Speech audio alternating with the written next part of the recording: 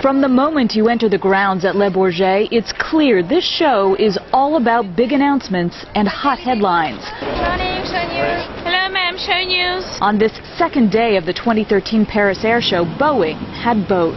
Boeing today is officially launching the 787-10, the third and largest member of our game-changing and ultra-efficient 787 Dreamliner family.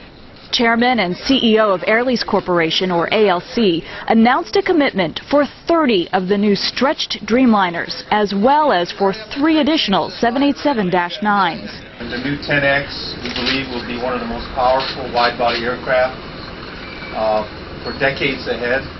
It's going to offer tremendous performance, excellent economics. The 10X will be an amazing machine in the regional, medium, long-haul routes. It will be the family member that I think has the best operating economics of anything in the industry. The 787-10, billed as the most efficient jetliner in history with unmatched operating economics, is already living up to its new nickname as a perfect 10.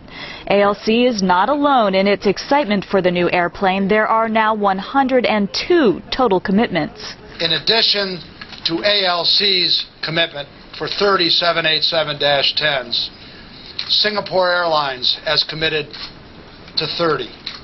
United Airlines has committed to 20. British Airways has committed to 12. And GECAS also to 10 airplanes.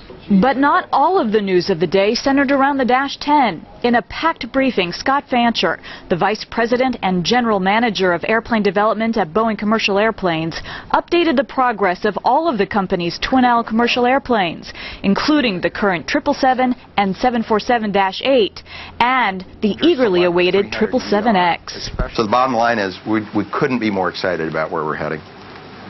We think we've got airplanes that are just going to be a home run in the marketplace. Outside the walls of the Boeing chalet, the buzz was equally upbeat. Boeing and Brazil-based Embraer announced a strategic partnership to market and sell Embraer's KC-390. Our companies, I think, share a vision about how the relationship between Embraer and Boeing can advance the objectives of these two great countries. And in yet another sign of Boeing's overall strength, for the second year in a row, CEO Jim McNerney collected the Top Performing Company Award, given by Aviation Week, a top industry trade publication. The successful day ended with a significant order from Korean Air as they announced a commitment for 11 twin-aisle airplanes, including 5 747-8 Intercontinentals and 6 777-300ERs, worth about $3.6 billion at current list prices. Korean Air strives to achieve excellence in flight, and I am confident that these new Boeing airplanes will help us continue to maintain our position as one of the world's global airlines. A strong finish to day 2 at Le Bourget.